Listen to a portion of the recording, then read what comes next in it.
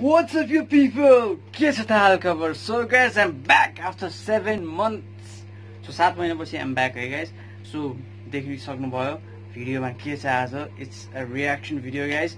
आजको यो reaction video चाहिँ कस्तो छ त भने अलिकति it's special पनि किनभने यो भन्दा अगाडि एउटा मेकअप ट्युटोरियल मेकओभर भिडियो थियो जसमा चाहिँ सुमित श्रेष्ठलाई फिचर गरेको थियो and from that journey हैन त्यो पोइन्टबाट अहिले चाहिँ he has completed his acting graduation अनि त्यही अब एक्टिङ को प्रोजेक्टहरु गर्दाखेरि एउटा दामी नयाँ प्रोजेक्ट आएको रहेछ उसको.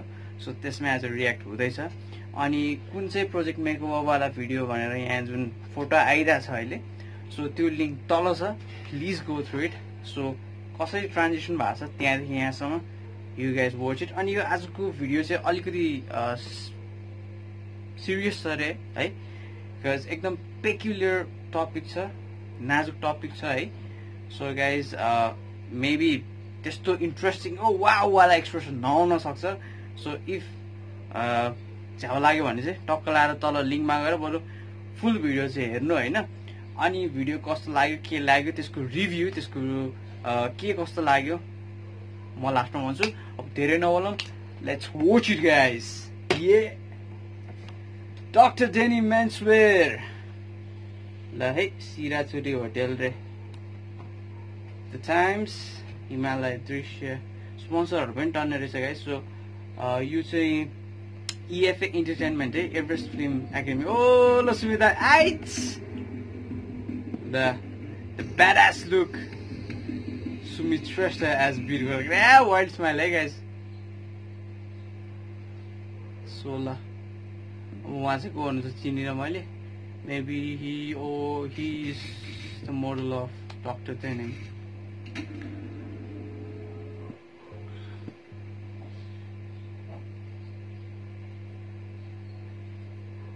EFA Stand Up guys. So त्यही अन्तर्गतको यो सिरिज त्यही अन्तर्गतको भिडियो हो. सो डिस्क्लेमर पनि राखेको छ है, एज अ प्रपर एउटा प्याकेज कसरी बनाउँछ भन्नेको चाहिँ best example. And here comes Sumit as बीर गोर्खाली. तपाईलाई 1814 युद्धमा भेट्नुहुन्छ, तपाईलाई नाला पानीको युद्धमा भेट्नुहुन्छ, तपाई मलाई त्यो हरेक युद्धमा भेट्नुहुन्छ जब जब मेरो देशको र मेरो स्वाधीनतामा आँच आउन खोजेको छ. हरेक चोटीको युद्धमा दुश्मनलाई कुकुरले छ्याक छ्याक छ्याक पार्दै छिनाको हो के, त्यसकै तोपको गोलामा गएर त्यसको तोपलाई साला दुई फ्याक पारेको हो, त्यसको घाँटीलाई रेटेको हो.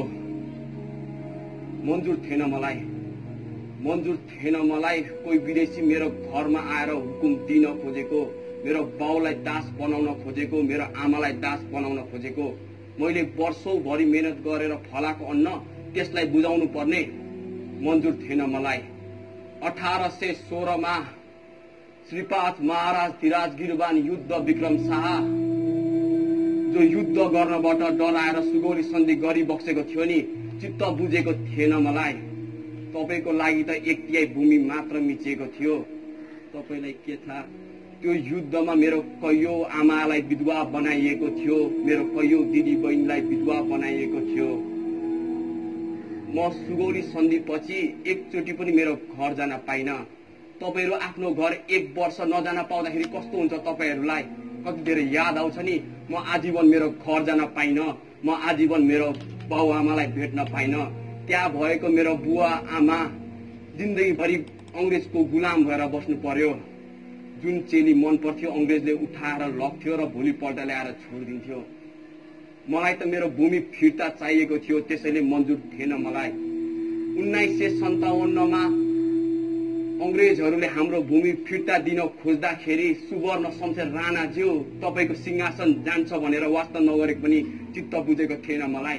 मलाई लाग्थ्यो हाम्रो कुराहरु त्यो आलिशान महलमा बस्नेहरूले कसरी बुझ्न सक्छ, हाम्रो कुरा बुझ्नको लागि त हामी बीचकै मान्छेहरू हुनुपर्छ. मेरो सन्ततिहरूले राजतन्त्र हटाए, 17,000 सन्ततिहरूको बलिदान दिएर. मलाई खुसी लाग्यो मेरो 17,000 सन्ततिहरू देशको लागि वीरगति पाए. अब के देशमा राम्रो हुन्छ, अब के राम्रो हुन्छ. तर म आज बालुवाटार जान्छु र हेर्छु, मलाई त्यो बलिदान बालुवामा पानी खनाए जस्तै लाग्छ, बालुवामा पानी खनाए जस्तै लाग्छ. म मेरो शिर उठाएर भन्न सक्छु म जिन्दगीभरि काटिन तयार भए तर कसैको अगाडि पनि म झुकिन। त्यही अंग्रेज जस्तै तपाईको हजुरबालाई काटेको, तपाईको हजुरआमालाई विधवा बनाइएको हो, बलात्कार गरिएको हो। आज तपाईहरु उनीहरुकै सेनामा जानुहुन्छ र उनीहरुले सोध्छ त ब्रिटेनको लागि मर्न सक्छस् भन्दा सक्छु सर भन्नुहुन्छ। यिनीहरु कति धेरै खुसी हुन्छन् होला के तपाईले सिनो खाने गिद्ध भएको देख्दाखेरि। गोर्खे बुट पालिस गर, गोर्खे टोयलेट सफा गर भन्दा उनीहरुलाई कति खुसी मिल्छ होला पुरानो कुराहरु सम्झेर। वाह मेरो सन्तति वाह, सायद मैले आज यही दिन हेर्नको लागि त्यो बेला अंग्रेजहरुसँग युद्ध गरेको थिएँ ताकि तपाईहरु आज उनीहरुको गएर गुलाम हुनुहोस्। मेरो 70 वर्ष बुढो हजुरबाले अंग्रेजहरुलाई त्यो केराको दाम्चा काटेको सायद यही दिन हेर्नको लागि थियो होला। मैले त्यो 1814 मा युद्ध नगरेको भए राम्रो हुन्थ्यो। मेरो घाँस काट्दै गरेको आमालाई बलि चढाएर मेरो आउनेवाला सन्ततिको बारेमा नसोचेको भए राम्रो हुन्थ्यो। मैले त्यो बेला युद्ध नगरेको भए तपाईहरु सबैसँग अहिले विदेशको नागरिकता हुन्थ्यो त अस्ट्रेलियाको पिआर पाउनलाई धौधौ गर्नु पर्दैन थियो। अमेरिकाको त्यो टिभी भर्नको लागि त्यो डल्फिनको पसलमुनि दिनभरि लाइन लाग्नु पर्दैन थियो। माफ गर्नुस् मलाई मेरो सन्ततिहरु, मलाई माफ गर्नुस्, तर मलाई माफसम्म मन्जुर थिएन। कोही विदेशले यहाँ आएर हस्तक्षेप गरेको, संविधानको सल्लाह त विदेशी आएर दिएको, मलाई मन्जुर थिएन र मलाई छैन। नेपालको उत्पादन शक्ति शून्य हुँदै गएको र हामी पुरै तरिकाले विदेशसँग निर्भर हुनु परेको मलाई यो पनि मन्जुर छैन। वाह वाह, तपाईहरुले आफ्नो 17,000 भाइ बहिनीको बलिदान दिएर यही दिन देखाउनको लागि दिनुभएको थियो होला। तपाई कहिलेकाहीँ विदेश घुम्न जाँदाखेरि तपाईको आफ्नै भाइ बहिनीहरु त्यहाँको टोयलेट सफा गरेको देख्दा तपाईलाई अलिकति पनि नराम्रो लाग्दैन? विदेशमा गएको कयौं नेपालीहरु कफिनमा फर्किँदाखेरि अबदेखि म कसैलाई पनि विदेश पठाउँदिन जस्तो लाग्दैन? आफ्नो पेट पाल्नको लागि आफ्नै भाइलाई ठगेर विदेश पठाउँदा तपाईलाई अलिकति पनि नराम्रो लाग्दैन? तपाईलाई आत्मग्लानि हुँदैन? आफ्नै भाइबाट ठगिए आमा भन्दाखेरि त्यो आमालाई कस्तो नराम्रो लाग्छ होला? तपाईको त कमसे कम घर छ, त्यो भाइले त आफ्नो घर पनि बैंकमा धितो राखेर आएको हो। म तपाईलाई सोध्न चाहन्छु मन्त्रीज्यू, प्रधानमन्त्रीज्यू, म तपाईलाई सोध्न चाहन्छु अस्ट्रेलिया गएका कयौं विद्यार्थीहरु त्यहाँको कलेज दर्ता नभएको कारणले उनीहरुको बीचमै बिछल्ली हुँदाखेरि तपाईहरुलाई लागेन कि म अब कुनै पनि मेरो सन्ततिहरुलाई अस्ट्रेलिया पठाउँदिन, बाहिर पठाउँदिन भनेर लागेन? त्यो तपाईको लागि त्यो विदेशमा भएको युवाहरू तपाईको आफ्नै छोराछोरी जस्तै होइनन्? देशबाट युवाहरू सबै विदेश पलायन हुँदाखेरि देशलाई युवाको खाँचो छ जस्तो लाग्दैन? तपाईको छोरा नाति विदेशमा 50 डिग्री सेल्सियसको तातो घाममा काम गर्दाखेरि तपाईको नि मुटु बत बत पोल्छ होला है? कि एसीको चिसो हावाले मुटु पोलेको थाहा हुन दिँदैन तपाईलाई? लोकसेवामा लाखौं जनाले प्रयास गर्दाखेरि 1000 जनाको मात्र हुन्छ। 79,000 मेरो सन्ततिको त बेरोजगारै हुने भयो भनेर तपाईलाई पनि नराम्रो लाग्छ होला है? कि 79,000 नेपालीहरू विदेशमा गएर अर्काको भाडा माझेर रेमिटेन्स आउँछ भनेर खुसी हुनुहुन्छ? तपाईको हजुरबाले हामीले दुश्मनहरूलाई के यही दिन देख्नको लागि काटेको थियो कि आज तपाईको छोरा नातिहरू अर्काको देशमा गएर गुलाम होस् भनेर? यदि तपाईहरु त्यो सोच्दै हुनुहुन्छ भने गलत सोच्दै हुनुहुन्छ। म मेरो शिर उठाएर भन्न सक्छु म जिन्दगीभरि काटिन तयार भए तर कसैको अगाडि झुकिन। के तपाईहरु मेरो आँखामा हेरेर भन्न सक्नुहुन्छ यही कुरा? अब फेरि युद्ध हुनै पर्छ, युद्ध हुनै पर्छ, खतरा युद्ध हुनै पर्छ। तर यो चोटिको युद्ध बन्दुक बारुदले हैन, यो चोटिको युद्ध कलमले हुन्छ, मसीले हुन्छ, कलाले हुन्छ, सिपले हुन्छ, आत्मनिर्भर हुनको लागि हुन्छ, देशको स्वाधीनता बचाउनको लागि हुन्छ। यदि नै त्यस्तो भएन भने हामीलाई अरूको गुलाम हुनुबाट कसैले रोक्न सक्दैन र म यो कताबी हेर्न सक्दिन। र तपाईहरु यति नै त्यस्तो चाहनुहुन्छ भने तपाई आफूलाई वीर गोर्खाली भन्न नि छोड्नुहोस् र म तपाईको पुर्खा ओडेर पनि नभन्नुहोस्। तपाईहरु के चाहन्छ? जिन्दगीभरिको अरूको गुलामी कि स्वतन्त्रता? तपाईहरु के चाहनुहुन्छ? अरूसँग निर्भरता कि आत्मनिर्भरता? यो चोटिको चुनावमा रक्सी र खसीको लागि होइन, देशको लागि सोचेर भोट दिनुहोस्। घोषणा पत्र राम्रोसँग पढेर नेता बुझेर मात्र भोट दिनुहोस्। तपाईको बाउले रुखमा भोट दियोस् या बन्जरोमा भोट दियोस्, तपाई आफ्नो देशको लागि भनेर मात्र भोट दिनुहोस्। म मेरो पनाती बिग्रे पनि खनाती बिग्रेको हेर्न सक्दिन। जबसम्म हामी आत्मनिर्भर हुँदैनौँ तबसम्म हामीलाई गुलाम बनाउनेहरू आइरहन्छ। त्यसैले हामी आत्मनिर्भर हुनुपर्छ। अरूलाई हेप्नको लागि होइन, हामी दरो हुनुपर्छ ताकि अरूले हामीलाई हेप्न नसकोस्, अरूले हामीलाई ठग्न नसकोस्। के तपाईहरु अरूको गुलाम हुन चाहनुहुन्छ? चाहनुहुन्न नि? यदि तपाईहरु अरूको गुलाम हुन चाहनुहुन्न भने तपाईहरु के स्वतन्त्र हुनको लागि तयार हुनुहुन्छ?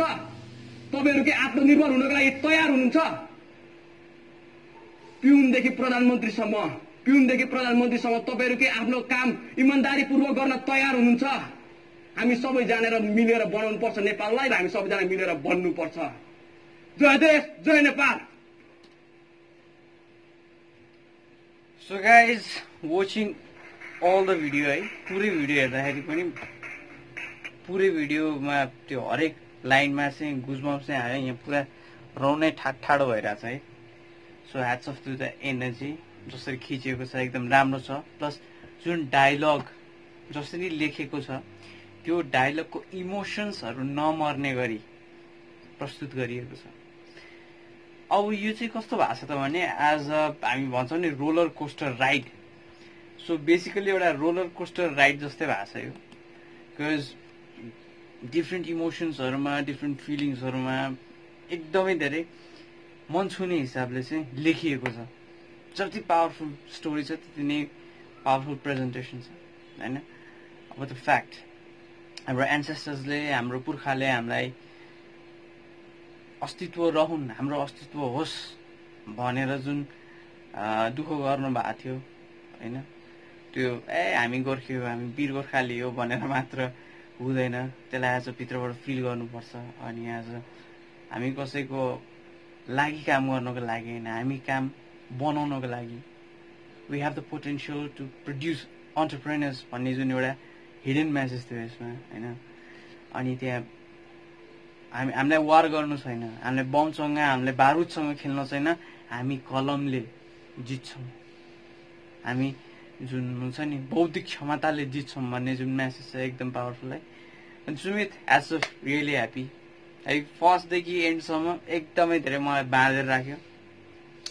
एकदमै धेरै त्यो डायलग डेलिभरी, एक्सप्रेसन पनि फेरि कस्तो त भने एकदम सटायरिक मोमेन्टमा आउने बेला मजाले सटाएर हाँसी सटाएर दिएको छ क्या। तर जब त्यो आक्रोश पोख्नु पर्ने छ मुखमा एकैचोटि एक्सप्रेसन चेन्ज भएर अनि त्यो एउटा ट्याङ्ग भन्छ नि एउटा घोच्ने गरी नै दिएछ क्या त्यो फुल एनर्जीको साथ। त्यो इमोसन्सहरूको जुन मुखमा एक्सप्रेसन चेन्ज भइरहेछ नि, सो आई थिङ्क त्यसकै लागि हो मान्छेहरू एक्टिङ पढ्ने। अनि यो त एउटा सानो नमुना मात्र हो गाइस है। EFA एन्टरटेनमेन्ट एभरेस्ट फिल्म एकाडेमीको ग्रेजुएट्सहरूले एकदमै राम्रो कन्टेन्ट बनाएर यो EFA एन्टरटेनमेन्टमा राखेको छ। यो स्ट्यान्डअप EFA स्ट्यान्ड अप भनेर है। So guys do check it out. म यसको ओरिजिनल लिङ्क पनि तल राखिदिन्छु। अनि आजको भिडियो कस्तो लाग्यो के लाग्यो please let me know guys है। तल कमेन्ट सेक्सन छ, कस्तो लाग्यो कमेन्ट गरौँ, सेयर गरौँ, मन परेमा लाइक हानौँ होइन। अनि यत्रो जुन यो 7 मन्थको लामो ग्याप भयो नि गाइस, 7 मन्थको लामो ग्यापमा चाहिँ धेरैले भिडियो कहिले आउँछ भनेर सोधिरहनु भएको थियो। अनि एकजना भाइ धेरै भएको छैन गाइस, मोस्टली 10 दिन जति भयो होला। भाइले चाहिँ दाइ रियाक्सन भिडियो कहिले बनाउने भन्ने कि एन्ड आई रियली फिल कि होइन रमाइलो हुन्छ अरे क्या भिडियो हेर्न भनेर भन्दै हुन्थ्यो। So guys if you want है तल लाइक हानौँ होइन, कमेन्टमा पनि लेखौँ। If you want every Thursday एउटा रियाक्सन भिडियो हुन्छ कि एउटा युट्युब भिडियो निकाल्ने चाहिँ म प्लान गर्छु। बट त्यो भन्दा अगाडि यो भिडियोलाई चाहिँ बुस्ट गर्नु पर्यो गाइज। इफ यो भिडियो बुस्ट भयो भने चाहिँ I'm gonna do it on a regular schedule है त गाइज। अनि सो भनिहालेँ, छ्याप काट्ने लिरिकल डायलग, त्यसपछि एक्सप्रेसन, एनर्जी, अनि त्यसपछि त्यो वेभ इमोसनको मजाले जाने त्यो वेभहरू है। सो दामी मजा आयो है गाइज। सो अरू पनि भिडियोहरू छ, तल गएर म लिङ्क राखिदिन्छु। Do check it out guys.